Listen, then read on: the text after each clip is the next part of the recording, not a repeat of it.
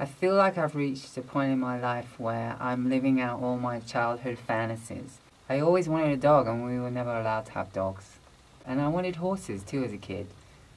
So all the things I wanted as a kid, I decided to give those things to myself when I turned 40. And that was when I got my first dog, her name was Roxy, and when I got my first horse called Silver.